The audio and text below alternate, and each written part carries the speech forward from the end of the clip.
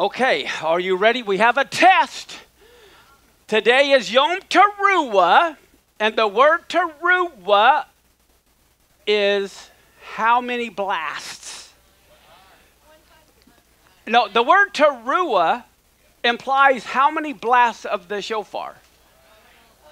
How many? Okay, which one was 3? Which one was 1? Which one is 9? Okay, Takiya is 1 long blast. Shevarim is 3 blasts. Okay, Teruah is 9 blasts. Now, what does the word Teruah mean? A wake up, an alarm. Okay, war. A war is alarming. Okay, but I just want to make sure how everybody remembers the word Teruah. Now, let's take a look at Genesis 21, verse 1 and 2. We have special readings for Yom Teruah. It's not a Torah portion. It's special readings from the Torah.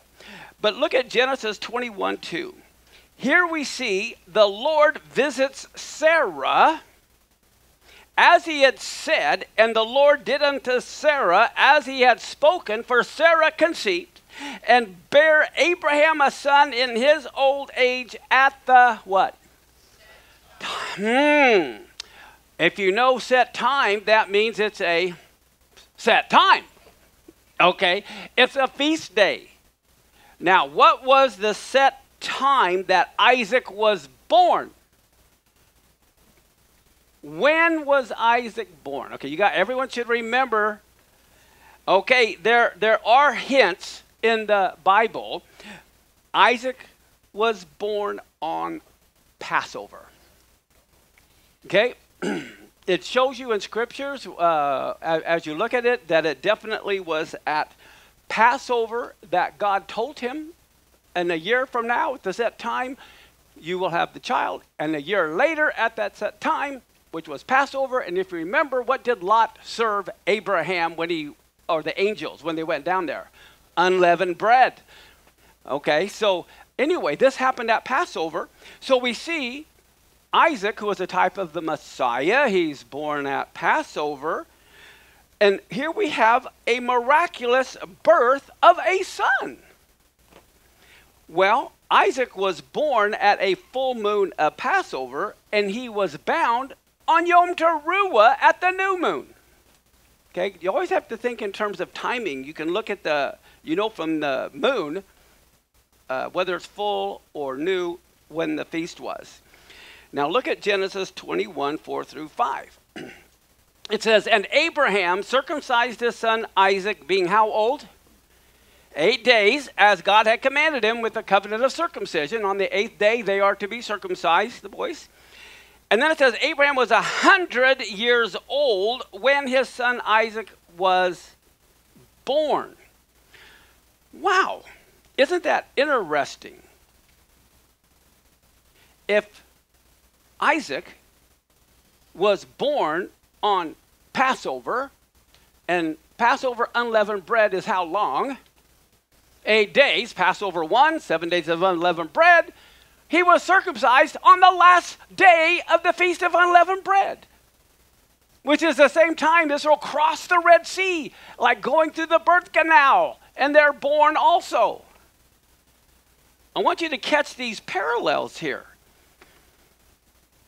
And here it says, Abraham was 100 years old when Isaac was born. I think that is amazing too, that how old Abraham was at Passover. And then look at Genesis 21, 6. It goes on in the next verse and says, Sarah said, God has made me to laugh so that all that hear will laugh with me. Okay, so here we are. Everybody has a laughing place. Well, this was Abraham and Sarah's laughing place, the fact that God said they would have a kid.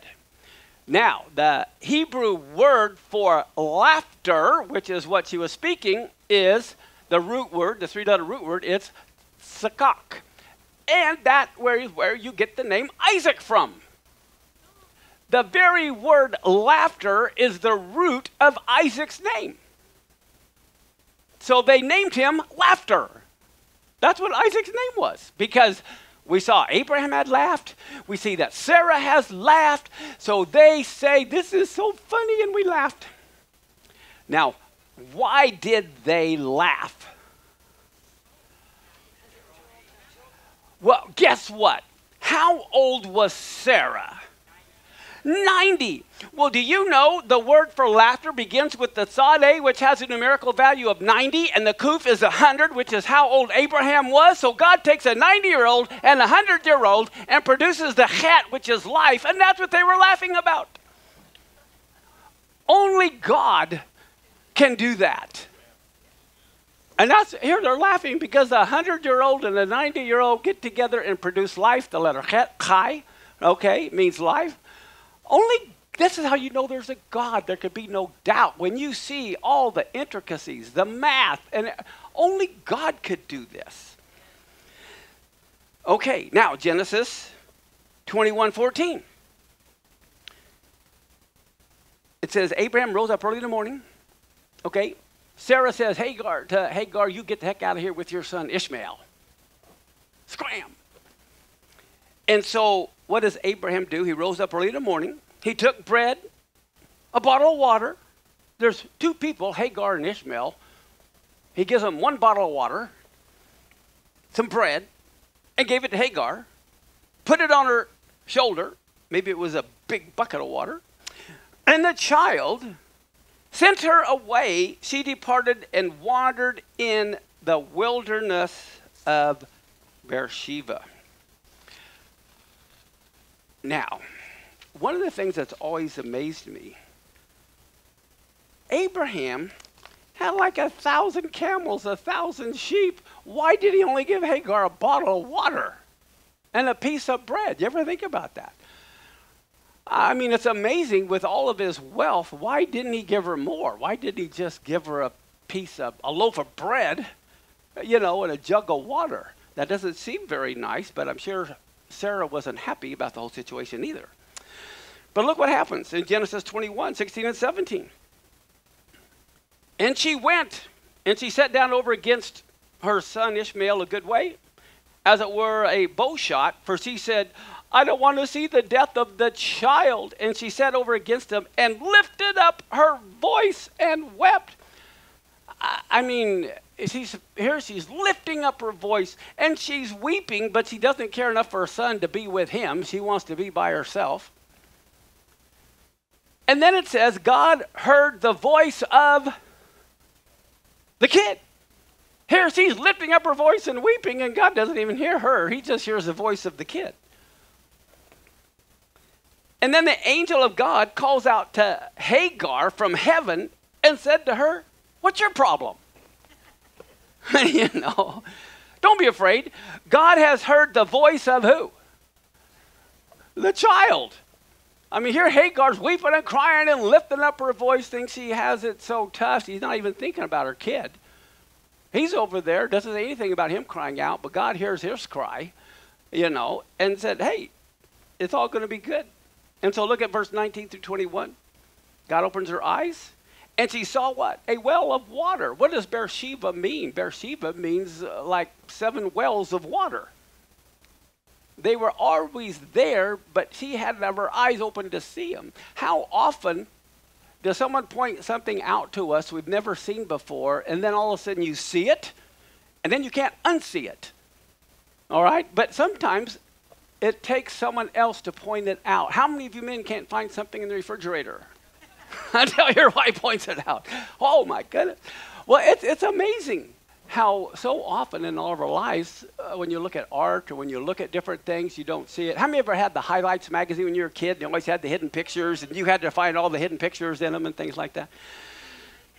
Yeah, they're so much fun. Well, let's go to Genesis 21:19 through 21 again. She sees a well of water. She fills the bottle with water, and she gives the lad a drink. And then God was with the lad. Doesn't say he was with Hagar, but he was with the lad, and he grew, and he dwelt in the wilderness. He became an archer. And he dwelt in the wilderness of Paran, and his mother took him a wife out of the land of Egypt. Okay, right here is the wilderness of Paran. Now here is Beersheba. He wandered in the wilderness of Beersheba. Okay, so that's where Beersheba is. You can see the Dead Sea. You can see where the Gaza Strip is. Even at this, in this day and age, they're always shooting at Beersheba from the Gaza Strip. Hamas is. But if you kind of take a look at that and you see where the Dead Sea is as well, okay, here is the wilderness of Paran. It's further south. Here's the Red Sea, or the Reed Sea. So this is the wilderness of Paran. Down here is Elat. Okay, we're going to be going by Elat on a trip and going over into Jordan. But this is the southern part of Israel in Elat. Here's Timnah. This is where Moses' tabernacle replica is that we're going to be seeing next month. But I want you to get an idea that this is the wilderness of Paran. So that's where he went. And next door is Egypt. Okay, and so she took him a wife out of Egypt. So let's look at Genesis 21, 27 through 34. Abraham took sheep and oxen and gave them to Abimelech. He's the Philistine that's over in the Gaza Strip area. And then both of them made a covenant, and Abraham set 7 ewe lambs of the flock by themselves. And then Abimelech says to Abraham, "What do these 7 ewe lambs which you have set by themselves mean?" And he said, "It's for these 7 ewe lambs shall you take of my hand, that they may be a witness to me that I'm the one who dug this well." Wherefore he called that place Beersheba, because they swear, both of them, and they made a covenant at Beersheba. And then Abimelech got up with Phicol, the chief captain, and they returned back to the land of the Philistines. And then Abraham planted a grove in Beersheba and called there on the name of the Lord, the everlasting God. And Abraham sojourned in the Philistines' land many days. All right. So this is the area, and I've been to Beersheba. I've seen one of the wells of Abraham there, archaeological site. It's very cool. But now, look at Genesis 22:1. It says, now, well, first let me say this. I think it's fascinating that on Rosh Hashanah, we read about a miracle birth. The miraculous birth of Isaac. Okay? And then let's look at Genesis 22:1. After these things, God put Abraham to the test, and he said to him, "Abraham." And Abraham said, "Here I am." And he said to him, "I want you to take your son, your dearly loved only son Isaac, go to the land of Moriah and give him as a burnt offering on one of the mountains of which I will give you knowledge of." Why is that one of the readings today? Because it happened today. This is the day. That's why this is one of the readings to remind us this happened today. It happened on Rosh Hashanah. Now look at Genesis 22:4 and 5. On the third day, Abraham lifted up his eyes, and he saw the place a long way off. And he said to his young men, "Keep here with the donkey, and I and the boy," the little boy, "we're going to go on and give worship and come back again to you." How many of you have seen pictures of Abraham about to sacrifice Isaac? And how old does Isaac look in those pictures? 10, something like that. And who knows how old Isaac really was? 37. Isaac was 37. Okay? How old is Abraham if Isaac's 37? 137. You don't think Isaac couldn't have ran away? You don't think he couldn't have overpowered him? This shows you that Isaac was willing to die as a type of the Messiah, which is quite amazing. And so in Genesis 22:14, there was a ram caught in the thicket, which is why the ram's horn is blown on this day. And Abraham called the name of that place Jehovah Yireh. Now, there's no J's in Hebrew, there's no J's in Greek, and there never were any J's even in English until about the 1600s. They have J here in this translation, but it's Jehovah Yireh. And it says, "In the mount of the Lord it shall be seen." Well, guess what? It was at Mount Moriah that everything was seen. This is where the temple is built. This is where God's presence was. Now, I find it interesting that the place was called Jehovah Yireh. When David conquered Jerusalem, who had owned it? The Jebusites. Okay, Ornan, the Jebusite, is who we bought the threshing floor from. Okay, so when David took it over and he was going to give it its new name, that city, he goes, wow, let me think about it. King, who was the king over that place earlier? Melchizedek. Melchizedek was called the king of Salem. And that was the name of the town. And so David goes, gee, do I honor Melchizedek and call it Salem, or do I honor Abraham and call it Yireh? I'll call it Jerusalem. And that's where the name Jerusalem came from. That is exactly, he wanted to honor both Melchizedek and Abraham. All right? Isn't that fascinating? Okay. What time it is? Okay, Jeremiah. I think this is interesting that these verses are also read on Rosh Hashanah. Now, again, I mentioned this last night, but for those who weren't here last night, I think it's interesting that today, Rosh Hashanah, the new moon, is when humanity was created. Adam was born. But out of all of humanity, God picks Israel as his firstborn son, and that is why this is the first day of the civil calendar, but Nisan 1 is the first day of the religious calendar because it's honoring the birth of the nation of Israel. So there's two calendars because there are two big beginnings that happened on those. Now in Jeremiah 31, 3 through 7, it says, the Lord has appeared to me, saying, I have loved you with an everlasting love. Therefore, with loving kindness have I drawn you. Again, I will build you, and you will be built, O Virgin of Israel. You will again be adorned with your tabrets. You'll go forth in the dances of them that make merry.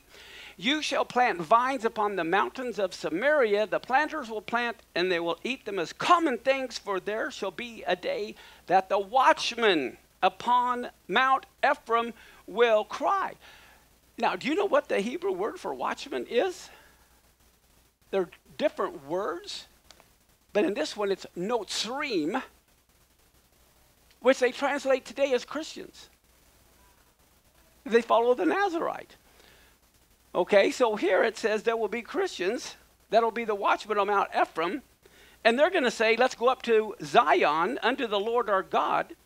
Well, isn't that interesting? And here you have Hayovel having all these volunteers on the mountains of Samaria, picking the grapes for the farmers, volunteering to do that. This is a prophecy that's being fulfilled right now. And of course, we're going to be up there too next month.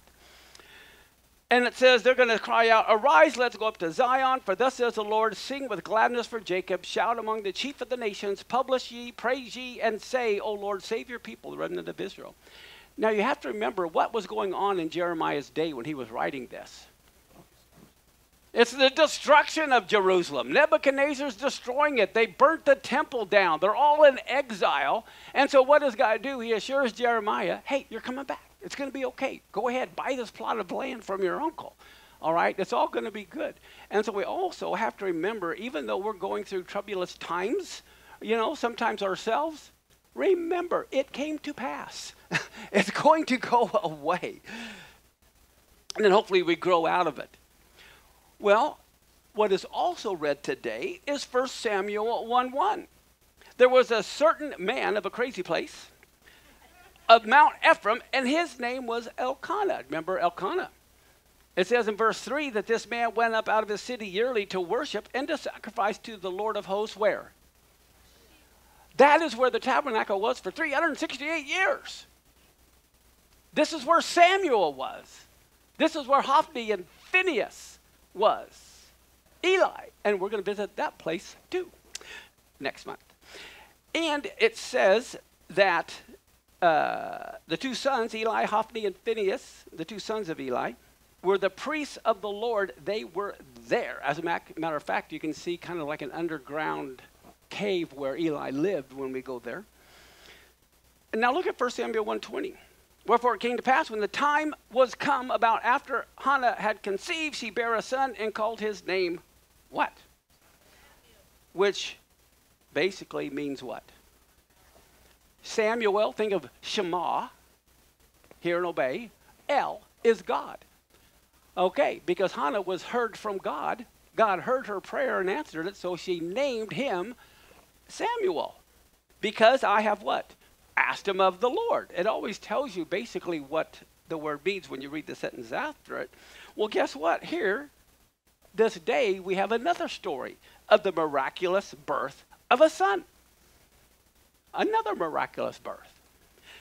Now, here's something else.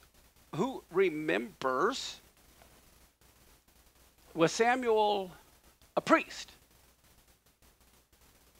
He was not a priest. He was from the tribe of Benjamin, but he became a priest. Well, how does someone who is not from the line of Aaron become a priest? Because, I mean, all the Levites were not priests. Only like 1% of the Levites were priests. That was the sons of Aaron.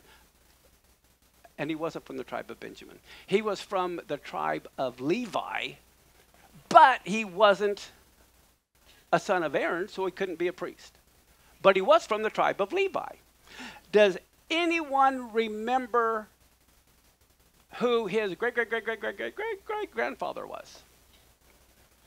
Okay, if you remember, Levi had 3 sons, Gershon, Kohath, and Merari. Kohath had, who? Remember? Okay. Amram was one of them, who was the father of Moses. And who was Moses' first cousin? Korah. The whole rebellion of Korah, he was upset because he wanted to be a priest, and this Levite could not be a priest because he wasn't a son of Aaron, although he was a Levite. And so remember, the ground opened up and swallowed Korah? Well, guess what? His wife and family deserted Korah, wanted nothing to do with his rebellion. They survived, and Samuel was one of the sons of Korah that survived. And they could not have the priesthood, but God blesses Samuel, who was a son of Levi, but not a son of Aaron, and he was actually related directly to Korah. Isn't that fascinating? That's another miracle. Okay. 1 Samuel 1, 25 through 27. They slew a bull. They brought the child to Eli, and she said, "Oh, my Lord, as your soul lives, my Lord, I am the woman that stood by you here, praying to the Lord. For this child I prayed, and the Lord has given me my petition, which I asked of him."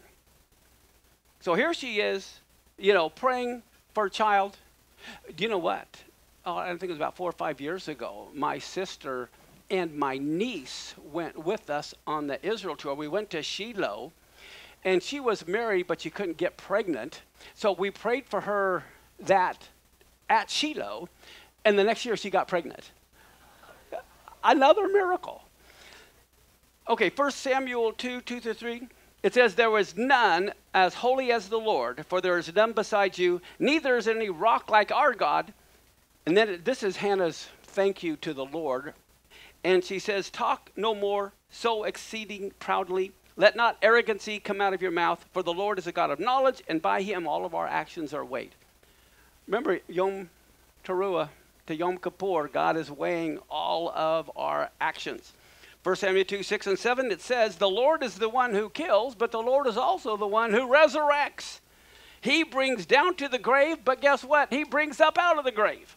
The Lord makes poor and makes rich. He brings low and he lifts up." This is all speaking about Yom Teruah.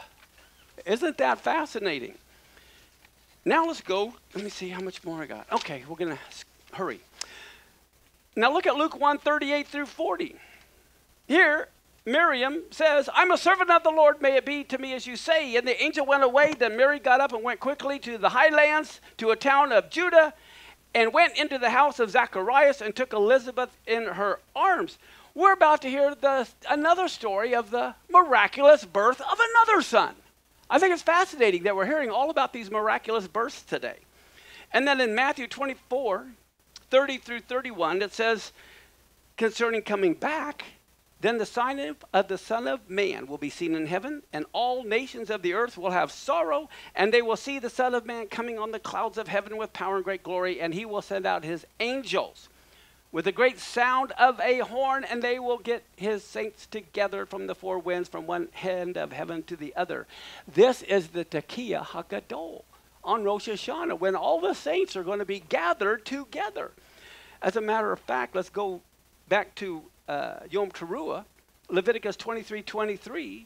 The Lord tells Moses to tell the children of Israel, it is in the 7th month, the first day of the month, you're to have a Sabbath. And I think it's fascinating. Rosh Hashanah falls on a Sabbath. It's kind of like a double Sabbath.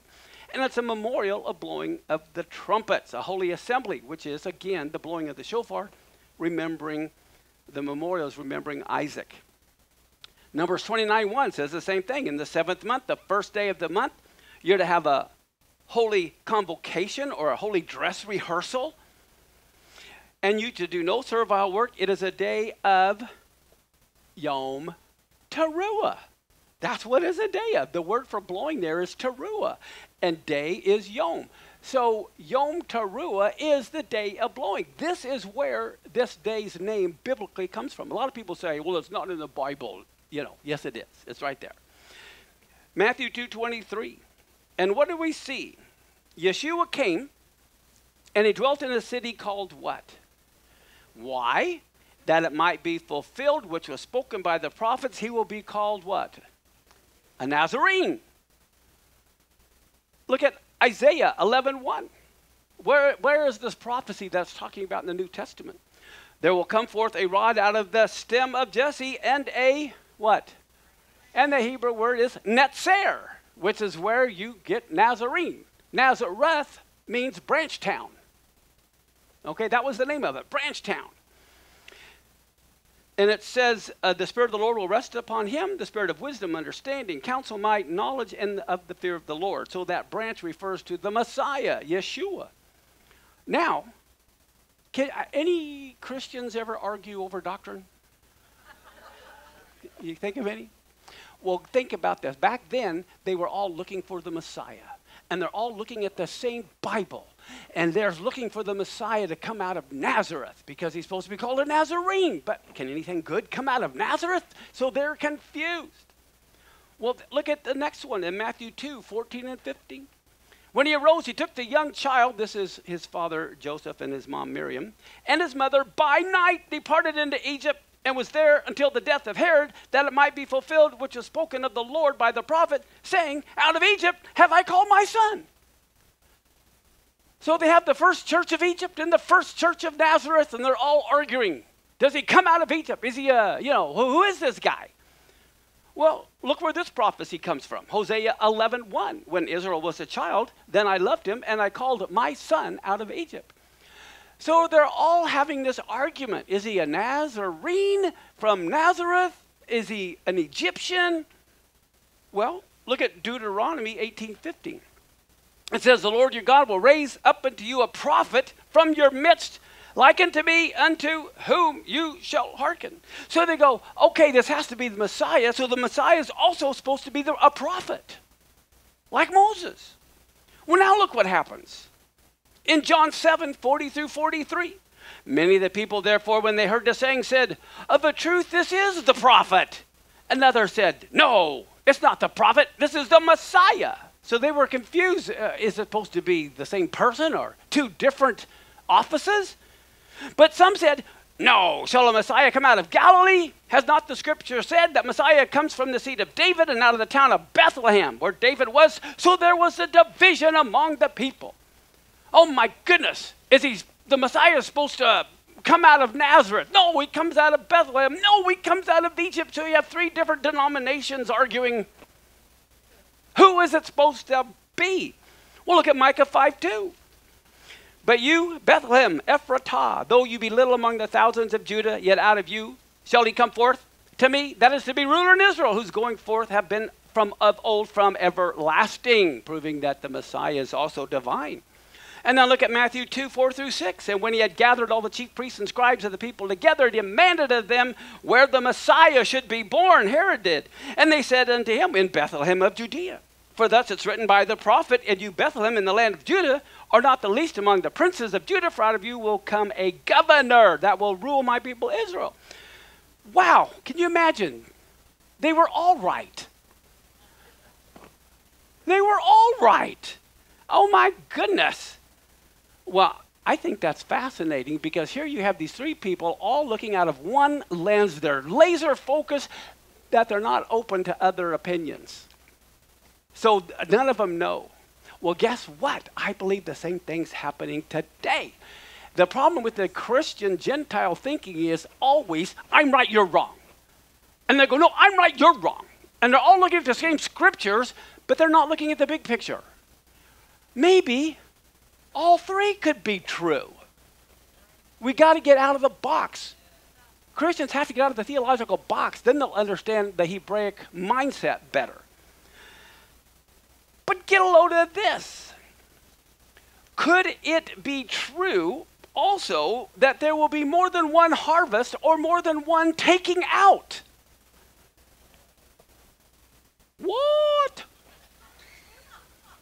We already know there's two taking outs because one of them is the tares and then the wheat, and the tares are to go before the wheat in this situation. Now, personally, I don't have that parable here, but he says take the tares first and burn them. And the last judgment is by fire. And then he says, gather the wheat and put them in, or take them to my barn. Where is God's barn? The threshing floor of Ornan the Jebusite. It's the Temple Mount. It was a threshing floor. That's where God's barn is. Where are the tares going? I believe, now how many of you know in Zechariah 14, there's a whole lot of human sinners that survived the tribulation that entered the millennial reign just like we are now. Did you know that? There's going to be a lot of Christians and non-Christians or whoever that survived the tribulation and they still are in this body of flesh when many others will have the new body that Messiah had. At the same time, talk about living among aliens. It's going to be really different. But here's the thing. I want you to think about this. Let me finish this. So anyway, there in Revelation, it talks about two different grape harvests. Okay, Passover is what harvest? Barley. Pentecost, the summer, is what crop? Wheat. And in the fall, what crop? More than that, it's the fruit harvest. As a matter of fact, Deuteronomy 8:8 talks about what's called the 7 species. It's a land of wheat and barley. That's Shavuot and Passover. And then in the 7th month, you have grapes, figs, pomegranates, olives, and dates. So there's all kinds of things that need to be harvested. It's not just the grapes.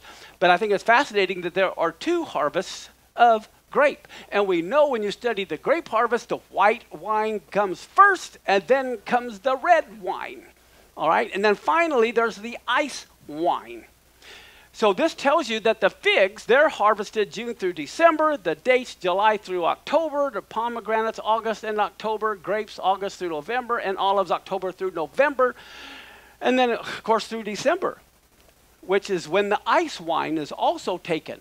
So there are different fruits being harvested over a time period. And so what I think is interesting concerning the grapes, listen to what this says. It says to ensure the highest quality of grapes, the Israeli winemakers use a variety of techniques during the harvest season.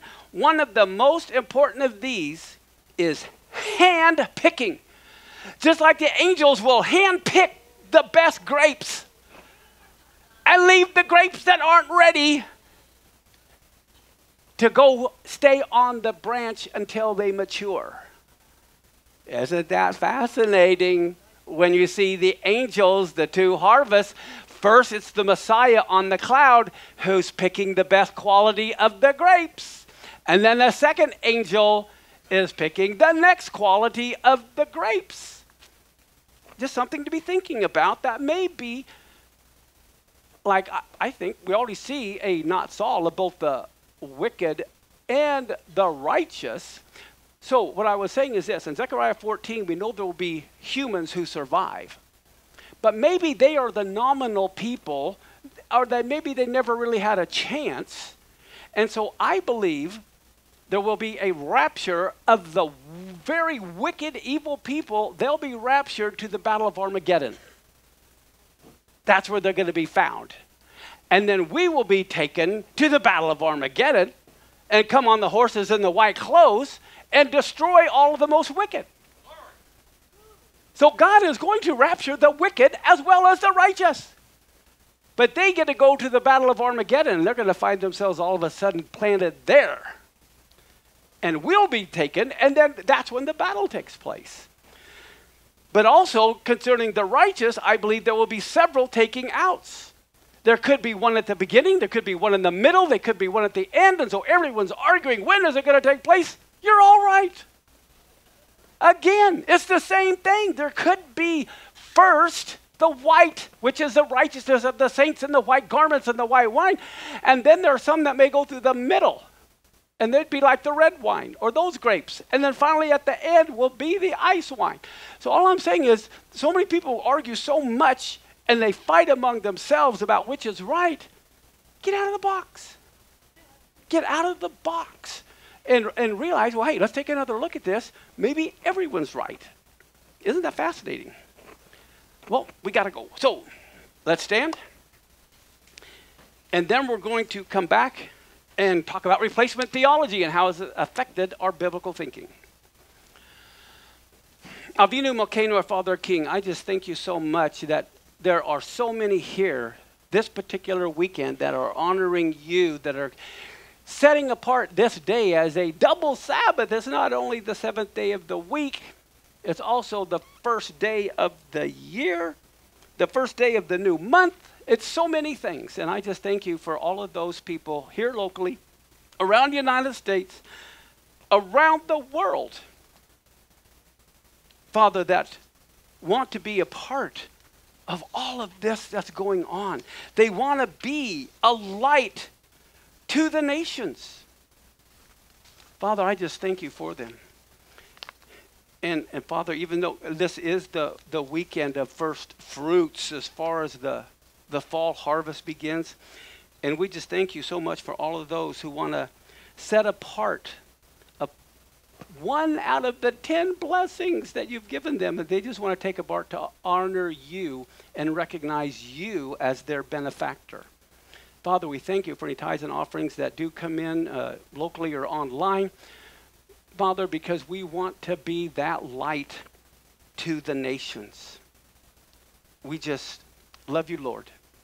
And I just pray right now, Father, that you would touch hearts, touch lives, bring everyone closer to you so that your bright light that is shining through each and every one of us will be a brighter light than ever before.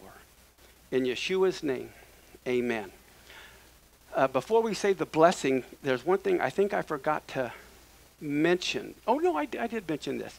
But I just want to, again, thank the nations around the world that participated. There were 2 people in Argentina, 2 in Australia, 1 in Canada, 4 in Germany, 4 in the United Kingdom, and 38 in South Africa. Wow. Amen. Together. Blessed are you, Lord our God, creator and king of the universe. You have blessed us with your Torah of truth. You have blessed us with the whole counsel of your living word by the power of your Holy Spirit. Through the completed work of Messiah Yeshua, you alone have planted among us a life eternal. Blessed are you, Lord our God. Amen. Take a break. I only have today and next Shabbat, and then I'm done with the replacement theology teaching. I'm going to be teaching today how replacement theology has affected the Feast of Tabernacles. And then next week is going to be one of your favorite. I'm going to teach about replacement theology, where the Shabbat was changed to Sunday. And so a lot of you will be able to have some real good biblical proof of why the Shabbat is on the Shabbat. Okay, so right now, as we have here, replacement theology has turned Yeshua from this into this. I guess right. And then Christians wonder, well, why don't the Jews recognize him? I mean, first off, he's got a bad case of arthritis, as you can see. Now, I don't know how many of you were here when I talked about this, but of course the early Catholics like this kind of a painting. That's what it comes from. It was interesting. How many of you were at the Rosh Hashanah service last night at Urban Grace Church? In that back area where we had the little store where you could get stuff there, they had these kind of pictures all over the place. It was hilarious. But anyway, that little hand thing that he has there, the Catholics wanted to incorporate all of paganism so everyone would feel like a Catholic, which means universal. But that hand signal there, or the hand sign, comes from both the Hare Krishnas and the Buddhists. There's like 1 billion people from Hare Krishna and about 500 million Buddhists. Well, that came, the Hindus from 2000 BC that started, and with the Buddhists around 500 BC that was used. And so we see here that this is supposed to be Jesus, and there's no J's in Hebrew. There's no J's in Greek. There's not even a J in English until the 1600s. But this is what replacement theology has done. Well, what else has it done? It's turned the birthday of Messiah, which is on the Feast of Tabernacles in October, into Christmas. Okay, and so we're going to talk about that. We're going to talk about the birth of the Messiah, King Messiah. So let's start here in the little town of Bethlehem. Well, how many of you have heard of Bethlehem? How many of you know the Hebrew word for Bethlehem? Beit Lechem. And what does Beit Lechem mean? House of bread. Beit is house. We know from the letter Beit. Lechem is bread. Imagine that. The bread of life was born in the house of bread. What a coincidence. But we're going to talk about the birth of King Messiah and the way we actually can figure it out. I was raised a Catholic, which is why I can be hard on Catholics. I was Catholic for about 19 years. Studied to be a priest. But, oh, yeah. Yeah. I'd never heard that. Yeah. Well, as a matter of fact, I went to an all-male high school. I left home at 13 years old. And I lived at the school. It was like a dorm, that type of school. And so I was there for 4 years. I was about 200 miles from home, so I never could go home except during the summer. And as a 13-year-old, all of a sudden leaving home, it's kind of traumatic for at least the first couple weeks, and then yay! But yeah, it was a high school prep seminary to study to be a priest, as what I did. And then after I graduated from high school, I said, forget this, I want to get married. So I went to a Catholic college for a year, and then I really felt like, no, the Lord wants me in the ministry, so I was very familiar with monasteries and monks back then too. So I thought I wanted to be a Trappist monk and go to Gethsemane, Kentucky. Can you imagine me never talking? I'd have failed bad. But so what was fascinating, they said, okay, you're going to a year at college. I want you to go at least 2 years, go 1 more year, and then we'd love to have you here in Gethsemane. I said, great. Well, that summer I got saved. And so the Lord called me into a ministry, but it wasn't into the priesthood. But I don't know if I've ever told you this one story I had, when, why I felt God called me into the priesthood. Do you guys got a second? It's amazing. I have a little PowerPoint I made to go over this, but I'll just tell you. I grew up in a small town of 800 people. How many of you know, in a town of 800 people, everybody knows? Everybody. Not only that, these were good Catholic families. Some of them had 18 kids. Okay? The reason they had 18 kids, they were farms. They want free labor. It's always about the money. Okay? Now, we couldn't be a farmer because my dad was crippled. He became a tax accountant for the farmers. But in this small town, everybody, especially if you're in high school, you know, grade school, you know all the kids in the whole neighborhood. Everybody knows everybody. And I had 5 older sisters, 2 older brothers, and a younger brother. So 9 kids in the family. And can you imagine this? My mom and dad were 30 years old and already had 9 kids under the age of 13. It's a good Catholic family. Can you imagine being 30 years old and having 9 kids under the age of 13? Could mom get a job? No, she had a full-time job. Okay, my younger brother, who's a year younger than me, was a newborn, and I was like 18 months. I mean, she had like 3 kids in diapers at the same time half the time. It was just insane. But anyway, my dad is in the old VW van back in 57.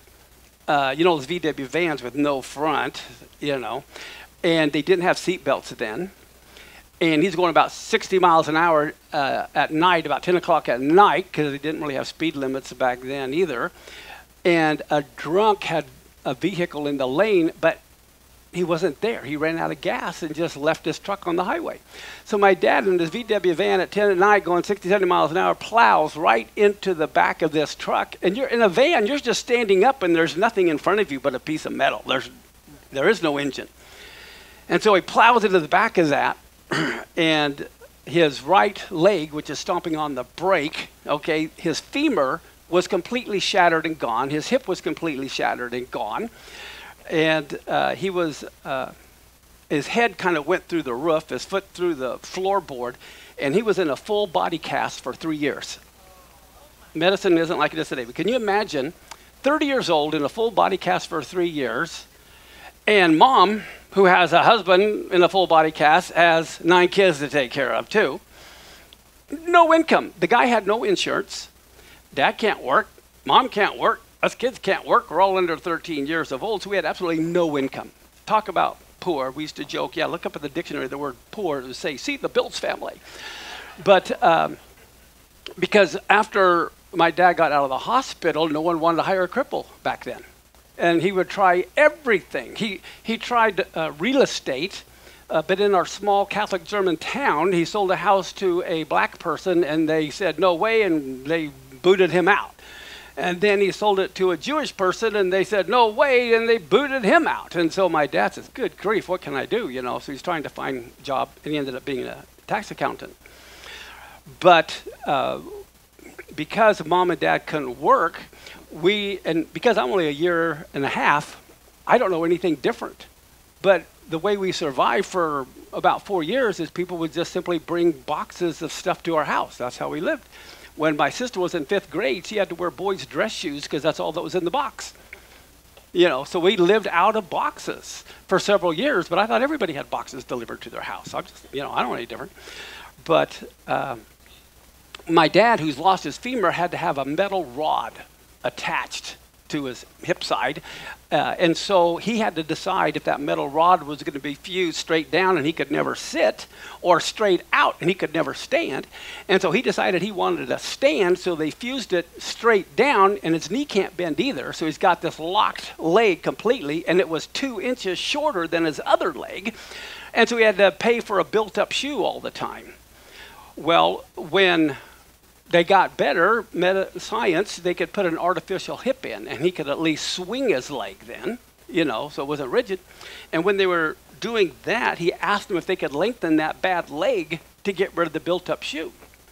The doctor said, no, but we can cut your good leg off and shorten it 2 inches. He goes, let's do that. So they go in, they slice open his thigh, they cut out 2 inches of bone, they put the bones together with metal brackets and nuts and bolts to hold together and sew him back up. A couple months later, he falls and breaks it. They got to reopen it again, reset everything, sew him back up.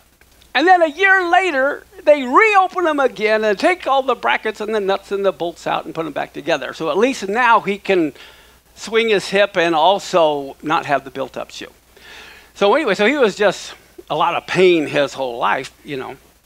Well, we basically, and both my parents are in heaven, whatever, they're gone. But I was felt, because we never could get much attention, and because I'm the second youngest, I really felt like nobody loved me and I was going to go eat worms, you know. So I'm in 8th grade, and of course I'm going to run away, and I write this note and stick it on my bed where they can find it. Nobody loves me, I'm running away. And so I go run away. About 4 blocks from us is a big wooded area with a creek. And the train tracks go by it, and a highway goes by it, and it's about 10 o'clock at night. My mom was gone to some retreat for the weekend. Just my dad was home with my brother, who's a year younger, in 7th grade, and my sister, who's 2 years older, in high school. Everyone else is already grown and gone, so we're the only 3 of the house, and my dad. And so I run away, but I leave the note. So, of course, my sister and other brother calling for me. 10 o'clock at night, they're trying to find me. You know, and I have my backpack and my sleeping bag, and I'm laying out by the train tracks thinking I was going to be like those old hobos. And I've never heard that term. But I was going to jump on the next train as it went by and get the heck out of here. So there, you always know if you're going to run away, you're going to go to the creek. And so I hear my brother and my sister's voice, and they're calling for me to tell us where you are. And I'm laying down with my head on a pillow, and all of a sudden I hear audibly, like the police have these big megaphones. It was like that loud. And it was my dad's voice saying, "Mark, tell the kids where you are." And I start just crying out to God, "God, what am I supposed to do? Am I supposed to run away? Am I supposed to go home?" And I hear my brother and sister calling, and I'm crying out to God, and I hear this loud booming voice again, which sounded like my dad saying, "Mark, tell the kids where you are." So finally I tell them where I am, and they come running over, and I asked them if they had heard that voice, and was I in trouble with Dad? Did he get the police, and I'm going to have to get put in juvie hall or something, you know? But my dad's crippled. And they said, "No, Dad's at home. He hasn't gone anywhere. We're the only 2 that are looking for you." And I go, "Well, did you hear that loud voice?" "No, we didn't hear a thing." And then out of nowhere comes a young man out of the wooded area right up to us. None of us had ever seen him before. None of us knew who he was. And none of us ever saw him again. And he said, "Can I be of any help?" And my sister said, "Well, my little brother's run away, but he's decided he's going to come home." And this live gentleman we all saw said, "Good, home is where he belongs." And he took off at 10 o'clock at night in the woods. And so, you know, I really felt like God was calling me to be in the ministry because of that. But I thought it was to be a priest, you know. And so that's why I joined the priesthood. But anyway, I've had a couple of things like that happen where I've literally seen things, heard things. Now, I can't say definitely what these things were, but that's what keeps me motivated and going. Okay, but back to this. In Luke 1 through 5, it says, "There was in the days of Herod, the king of Judea," what kind of a priest? A certain priest, and his name was Zechariah, and he was of the priestly division of Abijah, which means of, father, Yah, God. My father is God. That's his name. He had a wife of the daughters of Aaron, and her name was Elisheva, or Elizabeth. Well, guess what? Aaron also married a woman named Elizabeth, in case you didn't know, way back in the day. But when it says the priestly division of Abijah, what does that tell us? Well, if you know your Bible, If you go to 1 Chronicles chapter 24, and you look at verse 7 through 18, it lists the division of the 24 courses of priests and who was in charge of each course. And what do we find? The 8th course was given to Abijah, and the 9th course happened to go to Yeshua, which I thought was kind of interesting. But the 8th course is the course of Abijah. So can we, that's what it just says right there, so can we determine when this was happening? Look at Luke 1, 8 and 9. It happened while he executed the priest's office before God in the order of his division, according to the custom of the priest's office. His lot was to enter into the temple of the Lord and burn incense. Okay, he executed the priest's office before God in the order of his division or course, according to the custom of the priest's office, and he got the lot to enter into the temple of the Lord and burn incense. And look what 1 Chronicles 24 says. These are the divisions of the sons of Aaron, Nadab, Abihu, Eleazar, Ithamar. Nadab and Abihu died before the father, had no children. Therefore, Eleazar and Ithamar executed the priest's office. And we see in 1 Chronicles 24:10, the 7th went to Hakkoz, and the 8th went to who? Abijah. And in 24:19, these were the orderings of them in their service to come into the house of the Lord, according to their manner under Aaron their father, as the Lord God of Israel had commanded him. Okay, so everything was done unto the course. From 1,500 years earlier was Moses. 1,000 years earlier was David. David is the one who ordered these courses, and they have been kept for 1,000 years at the time of Yeshua. Now, the interesting thing, what most Christians aren't aware of, where it says his lot was to enter the temple of the Lord and burn incense, that refers to a lottery. A lottery. There were hundreds of thousands of priests, and the incense was burned 3 times a day, okay? Well, the morning and the evening, let's say twice a day. Morning and evening, they had to burn the incense. Well, you take twice a day times 365, you have roughly 700. But there's like 100,000 priests. They all want to be the one to burn the incense.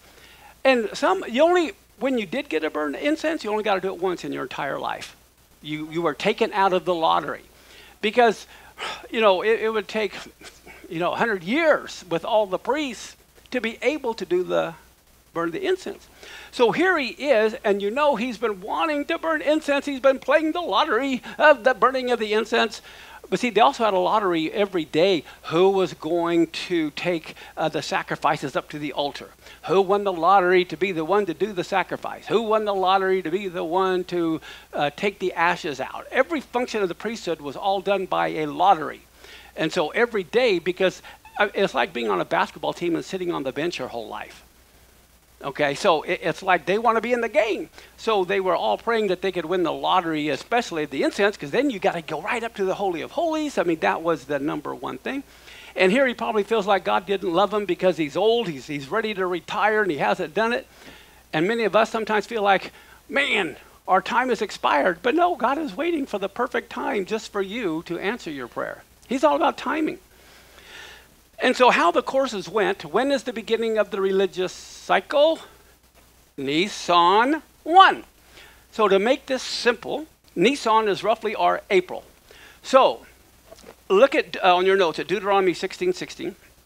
It says, 3 times a year, all your males shall appear before the Lord your God at the place he will choose, at the feast of unleavened bread, that's Passover, at the feast of weeks, that's Pentecost or Shavuot, and at the feast of booths or tabernacles.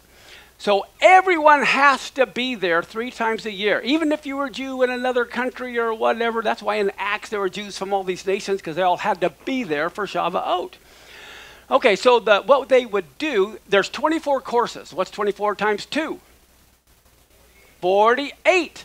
And then you have 3 weeks for Passover, Pentecost, and Tabernacles, where all 24 courses would minister at one time.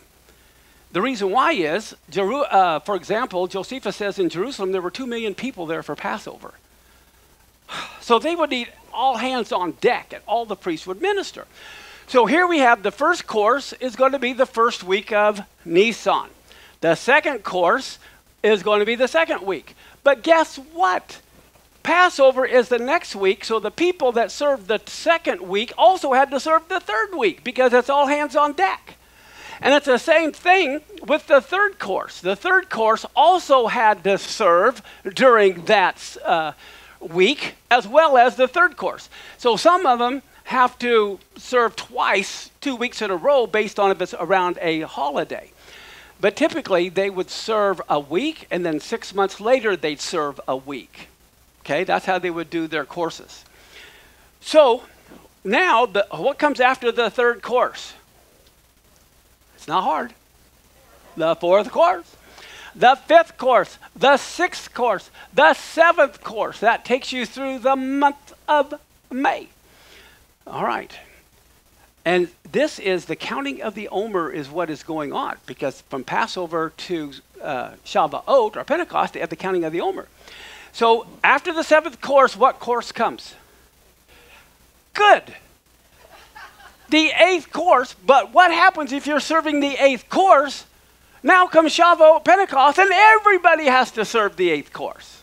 And then comes the ninth course. Is everyone following me?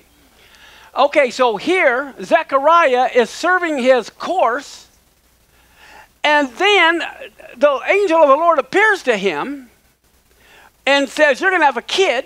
And he says, well, I got to get home then. But he can't go home for another week. He's got to serve the whole week of Shavuot. And then he goes home. So here he is, serves the eighth course, and he serves that whole week. All right, and then everyone is there for Shavuot. It is a crowd. So here, can you imagine, again, 1 million people there, all right? And so every single course is serving. Well, let's look at this now. Let's go back to our notes. Look at Luke 1:10 and 11. And the whole multitude of the people were praying without at the time of incense, and there appeared to him an angel of the Lord standing on the right side of the altar of incense, because he's doing the incense. I think the Greek word for multitude here is plethora. What does that mean? A lot. Why?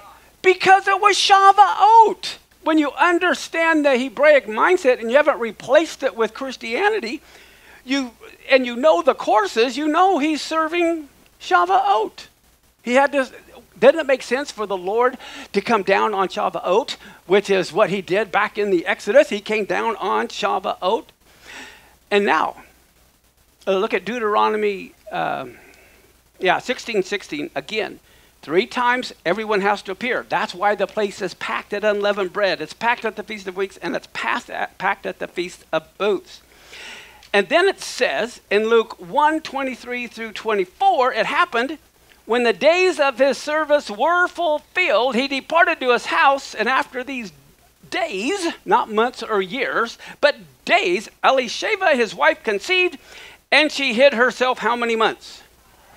Okay, so here we are, and he has to serve the second course, and then what do we see happens? He goes home with Elisheva and says, let's have a kid. Now, so Yochanan is conceived here, or John. I say Yochanan because that's his real name. And anybody know what Yochanan means? Okay, let me help you. What is Canaan? Grace, mercy. Yochanan is God's mercy, God's grace. But when you say John, you don't get that. That's why you want to keep the Hebrew, so then you know it means God's grace and mercy. Okay, so then this would be the 9th course, the 10th course, the 11th course. Now, she hid herself for 5 months, right? So if that was the middle of June, July, August, September, October, that's to the middle of November. She hid herself, okay? And now she's kind of showing and can't really hide anything. So then what happens, look at this next verse in Luke 1:26. In the 6th month, the angel Gabriel was sent from God to a city of Galilee named Nazareth. Okay, well, let's look here. If the 5th month is November, when is the 6th month? December. And here we have Hanukkah, the festival of lights. This is when Noah's rainbow first appeared. Also, And this Messiah was conceived at Hanukkah. Because what do we see here? It says in Luke 1:35 and 36, the angel answers Miriam and says, the Holy Spirit will come on you. The power of the Most High will overshadow you. Therefore, also the Holy One who is born from you will be called the Son of God. Behold, Elisheva, your relative, has also conceived a son in her old age. And this is what month? With her who was called barren. We have another miraculous birth, just like we did earlier. Okay? With Isaac, with Samuel. Here we're hearing about another miraculous birth. And this is the 6th month, which means it's in the middle of December that Messiah is conceived. Look at Luke 1:56. Miriam stayed with her about 3 months and then returned to her house. Why did she stay 3 months? What's 6 months plus 3 months? How long does it take to have a baby? So she stays until John is born, and he's born at Passover. And a lot of the Jews today believe Elijah comes at Passover. And John was a type of Elijah. Remember? And he appeared at Passover. That's when he was born. Okay. Now, if it's the 6th month for Yochanan in December, and late December is when Miriam conceives, okay, here you have that cup of Elijah when he is born. But if you are in the end of December and you add 9 months, what does that take you to? The end of September, which is when Sukkot is. Do you see how easy it is to determine Messiah was not born in the middle of winter on the December 25th. He was born on Sukkot. Now, there are Messianic leaders and other people that think he was born on Passover. You're going to see that is the stupidest thing I've ever heard. And I will prove to you why. No reflection on the teachers, but it's just so dumb. Okay, let's look. Let's look at what we got here. Okay. It says in Luke 2:6 and 7. And so it was that while they were there, the days were accomplished that she should be delivered, and she brought forth her firstborn son and wrapped him in swaddling clothes, laid him in a manger because there was no room for them in the inn. What happens on Sukkot? You got 2 million people there from all over, which is why there's no hotel rooms available. There would be all kinds of room if it was in the middle of winter. How many of you go to Alaska for vacation in the middle of winter? How many of you go to Hawaii in the middle of winter? Okay. And you go to Alaska in the middle of summer. It is stupid to think he's born in December and the inn's full. No one goes there. Okay? So the very fact that there is no room in the inn proves you it was on one of the holidays. Passover, Pentecost, or Tabernacles. But we already know from the 24 courses, it had to be, okay, on Sukkot that he was born. Now, I don't know if you know about the swaddling clothes. Basically, the manger was a sukkah. All of the Jews have to be in a sukkah for the Feast of Tabernacles. Okay, that's what has to happen. As a matter of fact, look at this. In Jerusalem, look at all these sukkahs in a truck. They're all moving these sukkahs. Either they're living out of the sukkah in the truck or they're selling them somewhere. They even have sukkahs on camels that you can be in. Okay? Everybody is in a sukkah. That's what a booth, something like that. Now, about the swaddling clothes. If you remember the linen garments of the priests, they all wore white linen garments, and they would never wash their clothes.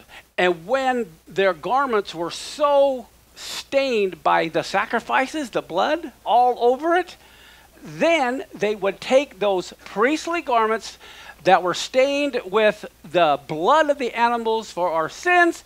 They would literally cut them into strips, and they would be used for wicks for the big temple candles. Okay, that would become the wick. But they would also take, they were like giant baskets in the women's court, and the women would take those strips home and use them to wrap their babies in. So the swaddling clothes that Jesus was wrapped in was the priestly garments that had been stained with their sins, the blood. That was the swaddling clothes. Here he's a priest wrapped in priestly garments stained from the blood of the sacrifices. Now, but wait, there's more. Look at Exodus 15, verse 2. The Lord is my strength and my song, and he has become my what? Yeshua. He's become my Yeshua, and the voice of rejoicing, and Yeshua is where? In the tabernacles of the righteous. Wow. So here we go. Here's the tabernacles, and Yeshua is now in the tabernacles of the righteous. This is Psalm 118, which is sung every Sukkot for the last 3,000 years. They sing this Psalm 118. And so what happens? Yeshua's being born, and Joseph and Miriam are hearing, and they're singing, wow! The Lord is my strength and my song, and the Lord has become my Yeshua. He's my God, and I'm going to prepare a habitation. My Father's God, and I will exalt him. And here this habitation is prepared. It's the Sukkah. Now look at Psalm 118, verse 24 and 25. It says, this is the day which the Lord has made. We will what? Why? Because God commanded them to rejoice. Can you imagine? God says for 8 days, I don't want to hear no whiny whinies. You are going to rejoice for 8 days. Why? Because he knew during the Feast of Tabernacles when Messiah would be born. Can you imagine? The surprise birthday party wasn't for Yeshua, it was for all of Israel. What a big surprise. Yeshua is born. They don't even realize it. And they're seeing Yeshua is in the tabernacles of the righteous. And they don't even know that Yeshua is in the tabernacles of the righteous on the Feast of Tabernacles. Now, look at Luke 2, 8 through 11. There were shepherds. Oh, let me show you this picture first here too. Everyone's commanded to rejoice. So they'd have these big rejoicing parties celebrating Messiah's birth, and they don't even realize it's his birthday. Look at Luke 2, 8 through 11. There were shepherds in the same country staying in the field. Where were they? They weren't just in the field, they were staying in the field, and they were keeping watch by night over their flock. And behold, an angel of the Lord stood by them, and the glory of the Lord shone around them. They were terrified. And the angel said, don't be terrified. Behold, I bring you good news of what? Which is why he commanded them to rejoice, because someday in the future, there's going to be great joy because the Messiah is born. And they say, for there is born to you this day in the city of David a Savior who is Messiah the Lord. You are not commanded to rejoice during Passover. You are commanded to rejoice during Sukkot because that's when the Messiah is going to be born. Now, here we have the sheep, and the shepherds are where? Staying in the field. If this happened around Christmas in Israel, you have freezing rain. I mean, it is cold. That's why we don't do tours in December and January and February. Because it's going to be cold rain. The shepherds don't stay in the fields in the middle of December. All the sheep are put in their pens. Now, as a matter of fact, if you remember, they were in Nazareth and they went down to Bethlehem. Well, and Bethlehem's just a couple miles from Jerusalem. But can you imagine? It is 40 miles from Nazareth to Jerusalem. They didn't have cars back then. Okay, that's important to realize. Would it be kind of the Father in heaven to have Miriam, who was over 9 months pregnant, riding a camel 40 miles in the freezing rain and snow? Not going to happen. But what happens, the Feast of Tabernacles, they have huge caravans and multitudes and thousands are going to the temple. And so she just joins them in a nice wagon and they're all going together as a group. It's not like her and Joseph are alone riding a donkey or a camel or a horse. That would not be kind. As a matter of fact, here is a picture of Jerusalem in the winter. Here you go. Take a look at that. Okay, so God is not going to have Miriam in the middle of winter ride a camel or whatever when she's over 9 months pregnant, bouncing up and down on a stupid camel or horse. That's just not the way God works. Okay, so that's, again, another proof it didn't happen at Christmas. Look at John 1:14. The Word was made flesh, and what did he do? Oh, amazing. He tabernacled during the Feast of Tabernacles. What a concept. And we beheld his glory, the glories of the only begotten of the Father, full of grace and truth. So here we see what happened. The Word became flesh in John 1, and he dwelt among us, which also is he tabernacled among us. And then look at Luke 2:13. Suddenly, there was with the angel a multitude of the heavenly host praising God and saying, glory to God in the highest, and on earth peace, goodwill toward men. Can you imagine? Here they're up in heaven. I have night lights over in the Middle East. There's not too many lights, but back then there was like no lights except over Jerusalem with the lights of the temple menorahs that were there. And the angels, you know, they're saying, glory to God in the highest, and on earth goodwill toward men. This never would have happened at Passover. This never would have happened at Christmas. This would only have happened during the Feast of Tabernacles. Now, here's what is incredible. I want you to think about this. Look at Luke 2:21.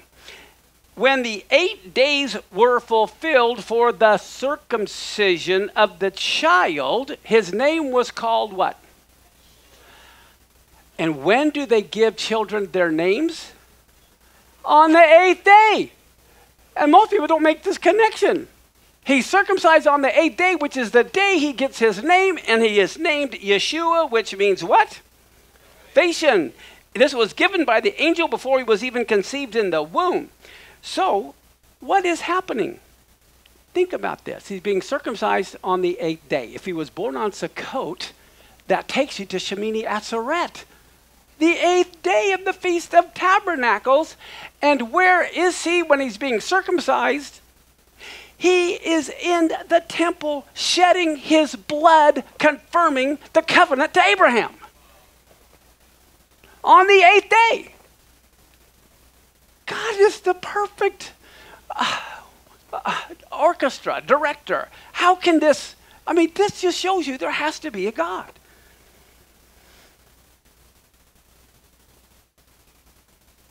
Look at Luke 2:22 through 24. It says, when the days of their purification, according to the Torah of Moses, were fulfilled. So what were they doing during his time? They were following the Torah.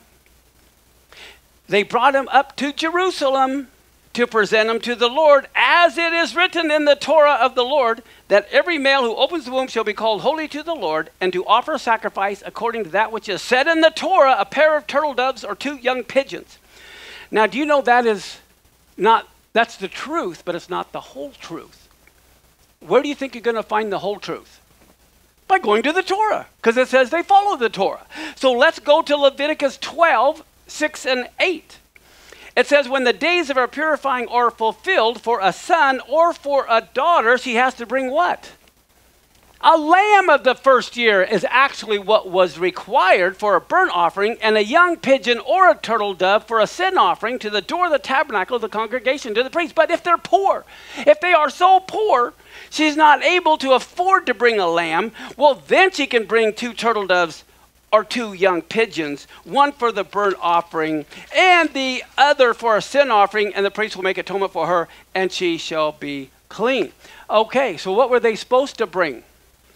But they couldn't afford a lamb, which also tells you the 3 magi hadn't come with the money yet. Okay, And what else do we see? They were poor. They wished they had had a lamb. They did. They had the Lamb of God. They had the Lamb of God. They didn't need a lamb. Isn't that just mind-blowing? What time is it? Okay, I'll go just a little bit longer. Now, again, Leviticus 23:33. I'm just going to real quickly highlight some things. The Lord spoke to Moses, speak to the children of Israel. On the 15th day of this 7th month is the Feast of Booths for how many days? Okay, the 15th day of the 7th month. That is Tishri. But what else happens on the 15th day of any month? Full moon. So he was born on a full moon in the light of day. Now, look at this. Deuteronomy 16:13-15. You shall observe the Feast of Tabernacles for 7 days. And the day with the Lord is 1,000 years. And for 7,000 years, we're dwelling in temporary tabernacles. Okay? But look at this. It says, you shall observe the Feast of Tabernacles 7 days after you have gathered in your corn and your wine, and you what? Shall rejoice. That's a command. God is commanding you to rejoice. Can you imagine that? If you were depressed, that's tough. You have to rejoice because my son's going to be born and we're going to have a party and I want everyone to rejoice. In your feast, you, your son, daughter, manservant, maidservant, Levite, stranger, fatherless, widow, 7 days you shall keep a solemn feast to the Lord your God in the place which the Lord your God shall choose, because the Lord your God is going to bless you in all your increase and in all the works of your hands. Therefore you shall what? Can you imagine a commandment to be happy for 7 days? That's got to be hard for some people. Now, look at Luke 23:40. It says, on the first day, you're to take the fruit of goodly trees, branches of palm trees, boughs of thick trees, willows of the brook. And again, you shall rejoice before the Lord your God 7 days. These are the lulavs and the etrogs that we've ordered for those that want them, and they'll be coming in shortly.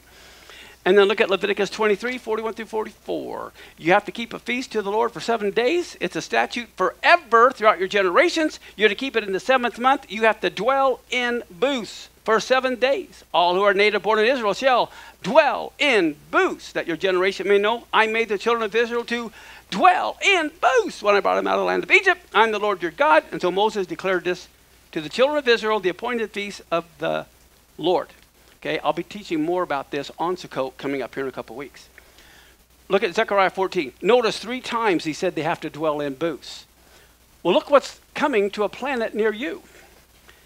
In Zechariah 14:14-19, Judah will fight at Jerusalem. The wealth of all the nations are going to be gathered together, the gold, the silver, apparel in great abundance. Why? If you remember, they plundered the pagans at Passover. They got all the Egyptian stuff. Well, that's going to be a pattern. It's going to repeat again, and all of the nations are going to end up bringing their gold and silver in great abundance to Israel. And it says, so will be the plague of the horse, mule, camel, donkey, and all the beasts shall be in these tents is this plague. And it'll come to pass, everyone that is left of all the nations, so in other words, here are your humans that are going to survive the tribulation, which came against Jerusalem, shall even go up from year to year to worship the King, the Lord of hosts, and to do what? Keep the Feast of Tabernacles. And whoever doesn't come up of all the families of the earth to Jerusalem and worship the King, the Lord of hosts, they get no rain.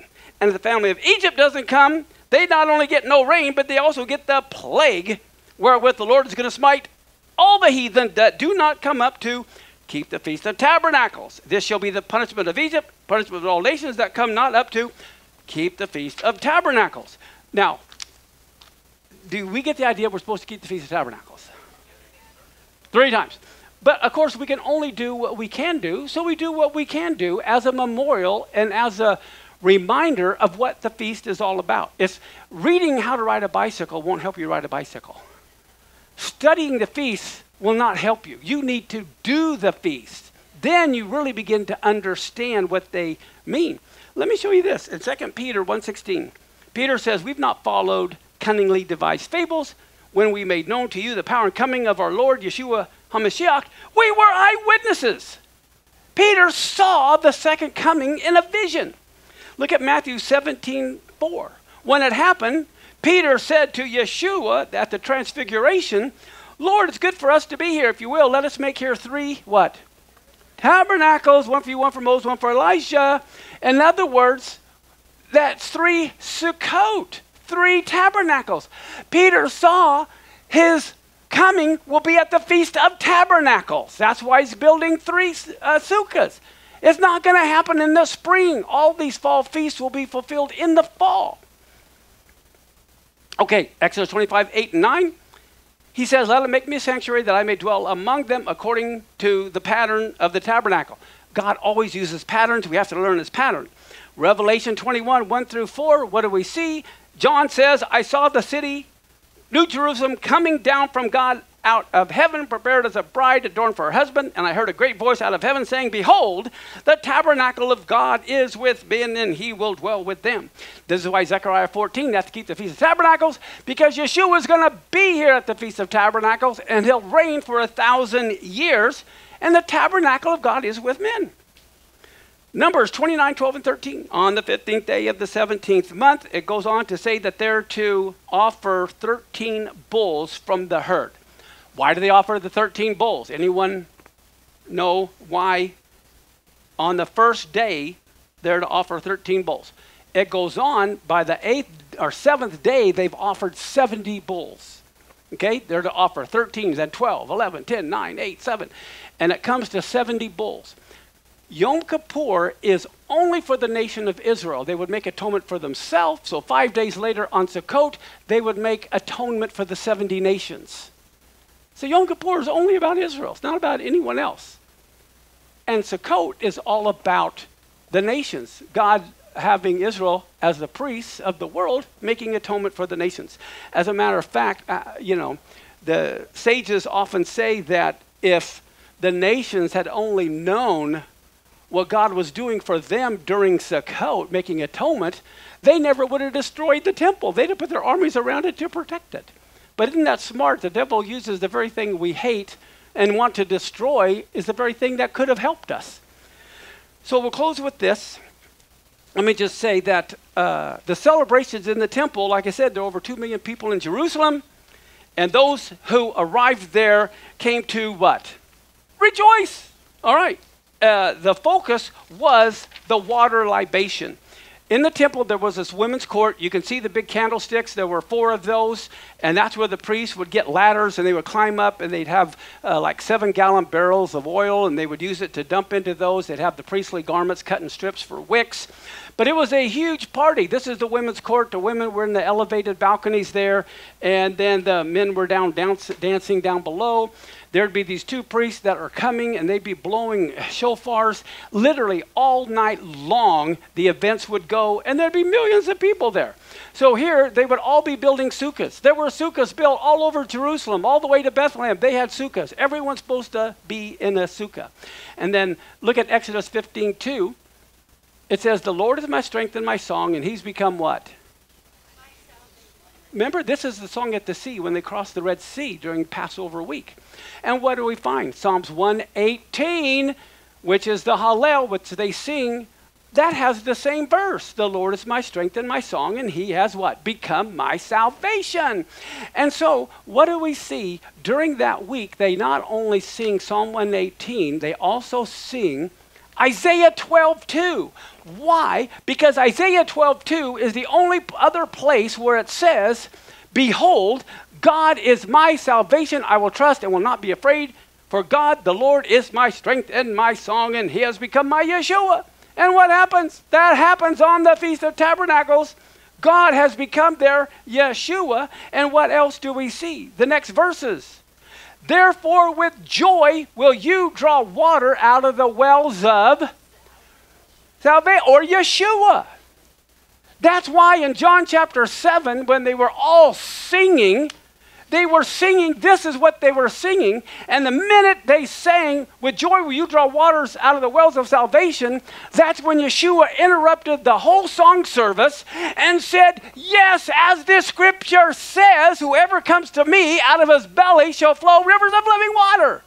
It was on the Feast of Sukkot when they're singing this that he interrupts them in John chapter 7. This is what they're singing. Why is that so amazing? Because look at the last verse. There's only 6 verses. The very next thing. On the Feast of Tabernacles. Cry and shout out, you inhabitant of Zion, for great in the midst of you is the Holy One of Israel.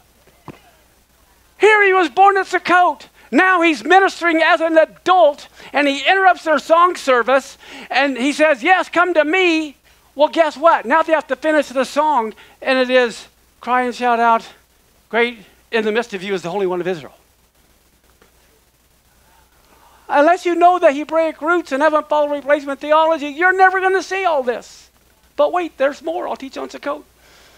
So then you rejoice in the Torah. And that's what they're doing. They're rejoicing in the living Torah, Messiah, during the Feast of Sukkot. This is why he couldn't have been born on Passover. All right? But look at this. I'm closing with this. How many years in a Shemitah cycle? Okay, I want all of you online to record this. Watch it. Put it in your notes. Don't forget it, because this isn't in your notes. Okay, there's 7 years in a Shemitah cycle, right? Okay, so I have down here 1911, 1912, 13, 14, 15, 16, 1917 was a Shemitah year. Now, the first thing, people use this, but there's a big problem with this. Some people will say 1917 was a Jubilee year.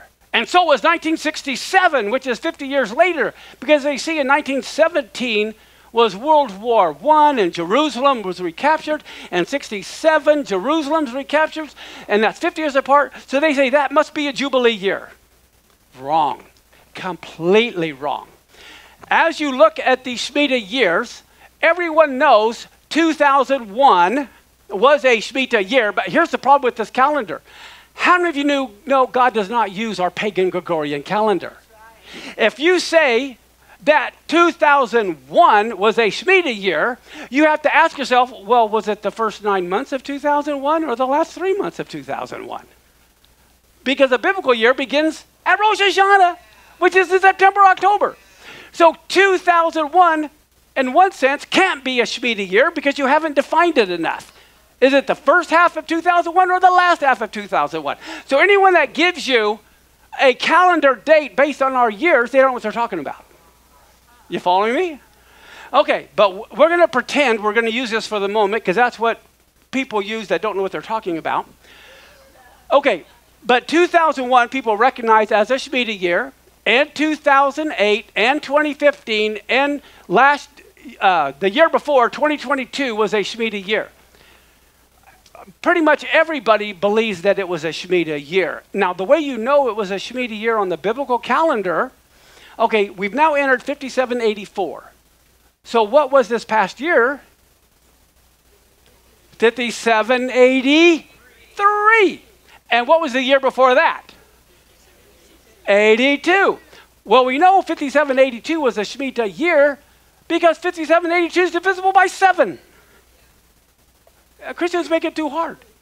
We also know 5782 was the 49th year of the 7 sevens because 5782 is also divisible by 49. So if 5782 is divisible by 49, the following year is a Jubilee year, which means we've just left a Jubilee year of 5783, and we're now entering 5784. Okay, is everyone following me so far? Kind of, hopefully? Now, there are people, prophetic people in the Messianic world who are convinced that 1917 was a Jubilee year. 1967 was a Jubilee year. Therefore, 2017 has to be a Jubilee year. That's nuts. Just because they're 50 years apart, I mean, if you've been married 50 years, does that mean your first year was a year of Jubilee and your 50th year is a year of Jubilee biblically? No, it just means 50 years have gone by. The reason 2017 can't be a Jubilee year is because it's the second year of a Shemitah cycle. How can a Jubilee year be in the middle of a Shemitah cycle? It has to be at the end of a Shemitah cycle the following year. Is everyone following me? Okay, who's not following me? I want to explain it. Okay. This is the first year of a Shemitah cycle, the second, the third, the fourth, the sixth, the seventh. What is 7 times 7? Which means that next year is a Jubilee year. So therefore, none of the Shemitah years can be a Jubilee year. Are you following me? Because it's the 7th year. It's supposed to be following a Shemitah cycle as the 50th year. 50 is not a multiple of 7. Okay, so you have 7, and another 7, another 7, another, and you do 7 sevens, and then the next year is the Jubilee year. That next year is the first year of a new cycle. Okay, and so 2023, what we just left, was the 50th year after you do the 7 times 7. The 50th year is also the first year of the next cycle. It's not a separate year. Just like the Sabbath, you can't add Moomba Boomba Day, okay, in the counting of the Omer. I mean, just like Sunday is the first day of the week, it's also the 8th day of the week. You follow me? So the Jubilee year was never a separate year. It was always the first year after the 7 sevens. So last year was a Jubilee year because the Jubilee years have to be in the first year of a Shemitah cycle. They can't be in the 7th year. So anyway, I just wanted to put this chart so you could see why the year of Jubilee could never be 1917, could never be 2017. It's all about the math. Okay, how in the world could a Jubilee ever be the second year of a Shemitah cycle? It can't. So 2017, 1967, 1917 could never be biblical Jubilees. Jubilees are not based on a January to January calendar, as I just said. How in the world could a Shemitah year also be a year of Jubilee? So do you see how dumb it is if you're not following the math? Now let me show you one more thing about people who believe he was born at Passover instead of Sukkot. I have so many biblical reasons, but I'm going to give you one of the smartest reasons that prove how dumb it is to think he was born at Passover. How many years did he minister? 3.5, right? Well, get a load of this. He was 3.5 years that he ministered, and it says, and Jesus himself began to be about 30 years of age, being, as was supposed, the son of Joseph, which was the son of Eli. If he ministered 3.5 years, and he was about 30 years old, it says he began his ministry right at his birthday. That's what it says. And we know he began on the first of Elul. For 40 days, he was in the wilderness, comes out on Yom Kippur. Okay, and what do we see? If he was actually born at Passover, his ministry would have started at Passover. So he has 1 Passover, 2 Passover, 3 Passovers, and the half a year says he dies on Sukkot then. That doesn't work.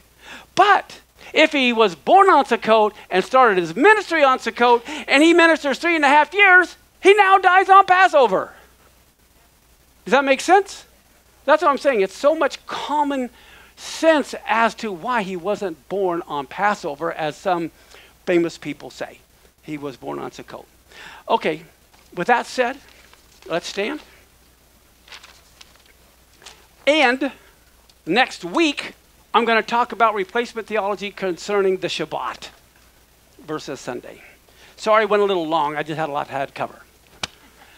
Okay, let's pray. Avinu Malkeinu, our Father, our King, we just thank you so much for your Torah, and man, studying the light of the Torah, studying the New Testament in the light of the first covenant, we find all kinds of things. We need to connect the dots. Father, help us all connect the dots. And again, I just thank you so much for all of those people that are helping carry the light of your Torah to the nations of the world. Your Torah is still valid. Father, we thank you for your laws. We don't want to be afraid of your laws. We know they're for our good, which is why even in the priestly blessing, you not only want to bless us, you want to put your name upon us as you told Moses to tell Aaron, Ivarekaka Adonai Ba'ish Mareka, Ya'er Adonai Panavileka Vihuneka. Ye saw Adonai Panavileka Viasem Laka Shalom. The Lord bless you and keep you. The Lord make his face shine upon you and be gracious to you. The Lord lift up his countenance upon you and give you his peace. In that wonderful name. Eyeh, Asher, Eyeh. Amen. We'll see you later, but don't forget to put your prayer requests in the offering box so we can pray for you and any financial needs you have.